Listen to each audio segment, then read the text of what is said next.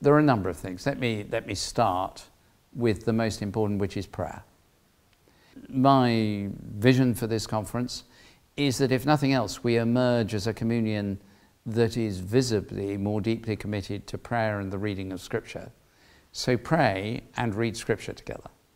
Get into the swing of it in a new and fresh way. For example, between Ascension and Pentecost, there will be the fourth 10 days of Thy Kingdom Come. Get involved in that. It's a time of prayer for mission, prayer for God to warm the hearts of those who need to hear the good news of Jesus. So in every way that fits in as preparation for the Lambeth Conference, as well as being fabulous in itself. And there will probably be a fifth one in 2020. So pray, get involved in Thy Kingdom Come. Put some money aside. Now, there will be bursaries for those who need them. No one should not be able to come for financial reasons.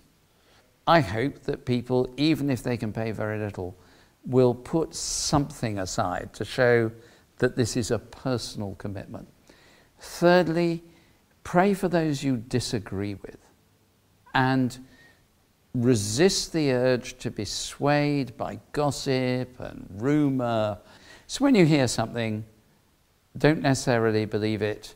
Turn to God, say, if that's true, I pray for him or her. But also try and find out the truth. 3 things.